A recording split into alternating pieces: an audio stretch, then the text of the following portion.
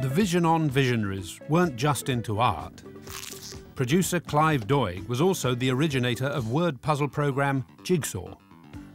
I was asked to go to audition for Jigsaw when I had just had my first baby, the celebrated chanteuse and Strictly finalist Sophie Ellis-Bextor. Anyway, at that stage, she was weeks old.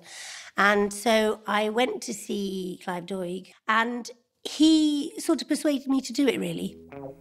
That was the word. Clive is puzzle crazy, so there were always clues within clues and things you could follow over the whole series and things that you could follow that worked backwards. Did you get it?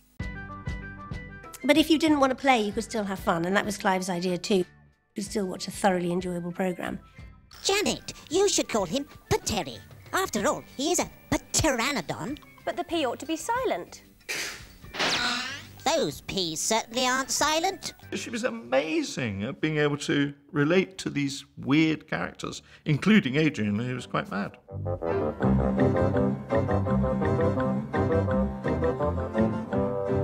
Adrian Headley, who was the other presenter, did a character called Nosy Bonk, and actually that's the character that most people come up to me and say terrified them throughout their childhood, and I can sort of see why.